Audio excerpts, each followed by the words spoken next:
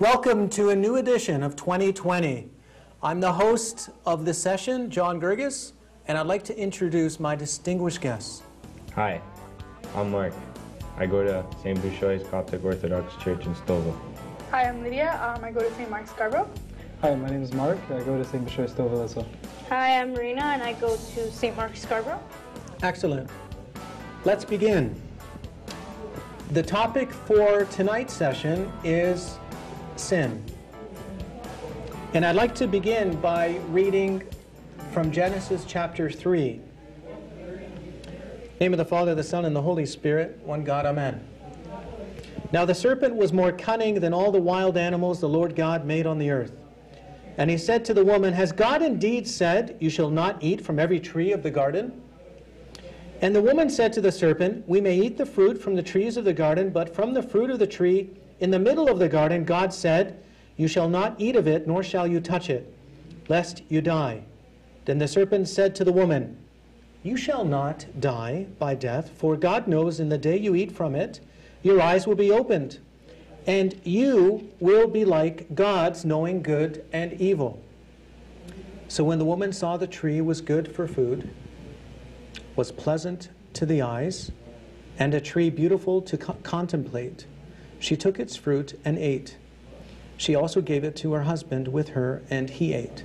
Then the eyes of the two were opened, and they knew they were naked, so they sewed fig leaves together and made themselves coverings." So let's talk about what happened. What is sin? Sin is when you disobey God because something else looks good and pleasing to the eye, like how the Bible described it. You know, God specifically gave them instructions, and they decided to disobey it because something else looked pleasant. And I think, you know, if we had our eyes really set on the most pleasant and the most, the most good, we really wouldn't have to sin. But since our eyes are kind of focused on the quick fix, the easiest to get, the apple was right in front of her, or the fruit, I'm sorry. The fruit was right in front of her. She could have just taken and eaten, She didn't take the effort to actually go to another tree and look to past the fake good and the fake pleasing. I think sin, in this case, has a lot to do with temptation. If she wasn't tempted in the beginning, she wouldn't have fell into sin. So a lot, even in our lives, we get tempted, and that makes us breach away from God and commit the wrong thing. Okay. I think that sin, in the sense of the story in Genesis, it's the first time that Adam and Eve realized they were human, realized that we are fallible, realized that we can make mistakes. Sin is a very human characteristic. It's not something that transcends humanity. You won't find sin in that category. God is not involved in any type of sin. But as humans, we're succumbed to sin. We are going to sin. We are subject to the original sin. And so that's why we need to be saved. Because we have that original sin, because we are human. But that original sin after baptism is done away with, right? Yeah. But yet we continue to sin. Definitely. Yes. Because that's by our nature. God created all of us, and with the original sin, we're all bound to sin. It's because after baptism we still stay human, I think. Our nature is still in us, even after baptism. It's just baptism is like the initiation of our faith and the Holy Spirit, and then that's when the Holy Spirit comes into us as a conscience, telling us, like giving us the hints of what's wrong and what's right, and giving us the feeling, initial, So sin, simply put, is disobedience, right? I like to think of sin actually as an equation. Let me share it with you. So temptation equals opportunity plus selfish desire. Yeah. Think about that for a second. Yeah, definitely. More or less. Opportunity plus selfish desire equals temptation. Yeah. Doesn't equal sin. We haven't sinned yet. Yeah. That's true. If you take away one of those in the equation, so you take away an opportunity. If you look back at Genesis chapter 3, if the tree wasn't there, if the fruit wasn't there, there wouldn't have been an opportunity. But going back to what you said, if she didn't seek the opportunity, if there was no selfish desire to get that opportunity, she wouldn't have been tempted. She could have bypassed the tree. She chose not to. She could have chose not to listen to the serpent, but she listened. So the opportunity plus the selfish desire equals temptation, not sin. What is sin? Sin is temptation plus action.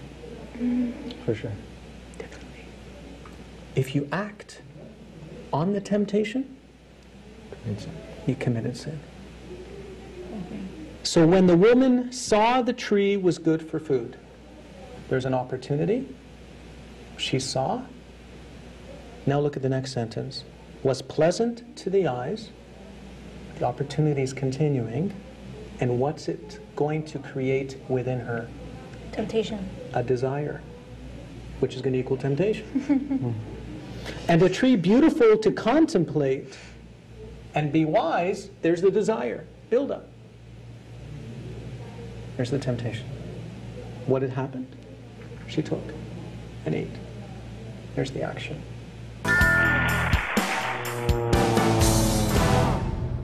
When we sin without knowing, does that same equation apply? Well, let's take a look at a situation. So We could, you're talking with a friend, possibly, and you say something that offends them, but you didn't know that it would offend them, or you didn't know it hurt their feelings in a sense. You're sinning without knowing. Is it a still selfish desire, and you're taking that opportunity to act on that selfish desire? Taking the opportunity to act on the temptation. Are you being tempted in that case? what do you guys think? I don't think it applies.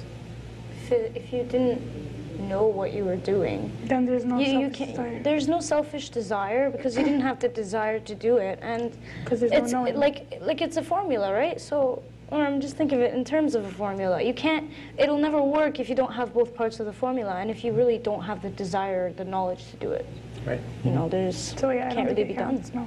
I mean, later on you could think about it and be like, oh, maybe I did sin and confess about it, but at the same time, I don't think the whole selfish desire thing applies. You know, there's different types of sins. And this is an unknowing sin, I guess. It could have been a mistake. You Yeah. just made, just a simple mistake. And God knows, God knows your heart, so He knows, He knows you're genuine. Do you mean to do it or you don't mean to do it? So it's all up to God knows us and our hearts, each of us. Absolutely. If we know how sin occurs, and we know the formula or the equation of sin, and we work backwards, think about your own lives, as I think about mine. You could definitely prevent it if you look backwards. Exactly. Yeah. Yeah. If I know what is going to tempt me, again, let's work on the first formula, the first equation. What's going to tempt me is an opportunity plus a selfish desire. I can work on both. I can work on my selfish desire, and I can also work to avoid opportunities. Opportunities. Yeah. Right? That's true. You create your own And opportunity. then that'll avoid temptation as a whole for you Right. to actually sin. Exactly. So it is possible then to avoid as much as possible the temptation. Yeah.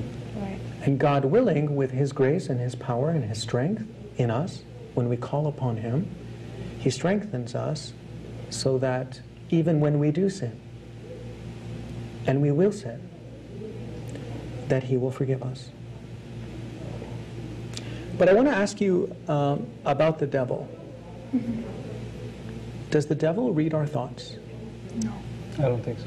I don't think He reads our thoughts. It's not directly He can read our thoughts, but I know that He studied us for a lot of years, so our thoughts are kind of it starts with a thought and then ends with an action. So He can predict kind of It's thing predictable. what we're going to do because He knows us. He's an expert at what He's an expert at what we do. He's been studying us.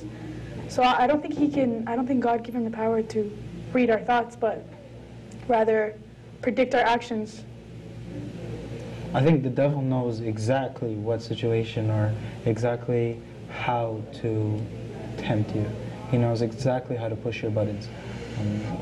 Sometimes it's a generalization of humans, like she said, he knows humans very well, but he also knows I think he knows the weaknesses of humans very well. Exactly. So he knows exactly what buttons to push.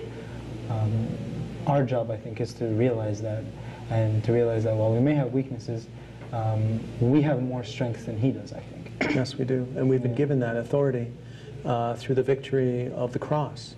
Through our Lord and Savior Jesus Christ. He has given us that victory. I also think he might not be able to read your mind, but he's not dumb either. So once he sees you fallen for one time, he can see your thought process to how you felt. He looks at the final process and then looks at the steps to get you there, and then uses those steps against you. Usually sins are very recurrent, You don't just commit a sin and stop it and never do it again. And he wants you to continue. He may not be able to read your mind the first time you do the sin, but he can work his way back and, be able to pinpoint how you felt and make you fall again and push you down. Yeah. So. Absolutely. Manipulation. Yeah. Absolutely. He sets the trap. Definitely. And he sets the bait. But whose choice is ultimately to take the bait? It's us. It's us. We are the ones who make the choice. He's not gonna hold a gun to our heads and say, you need to sin. He'll never do that. But the trap is set and the bait is set. And the situation will be, the opportunity is there. Now I got to work on the selfish desire, so I'm not tempted. But even if I am tempted, as long as I don't do the action, I won't sin. So you see how it works backwards. So knowing how sin works in our lives, just like knowing how an enemy works, you can be proactive to try to defeat the enemy in your life. Yeah. Right? I think it's a smart thing to do. Absolutely. Like if you are in a battle, you're fighting sin, you should know your enemy, right? Exactly. And when we know our enemy, we're better equipped to be able to fight him, right? Exactly. We can't fight him, though, without the power of God and his word. Can't do it yourself. Sword. We can't do it on our own. Yeah, the word of God is your sword. Absolutely. Thank you so much for attending another session of 2020, and we invite you back very soon. God bless.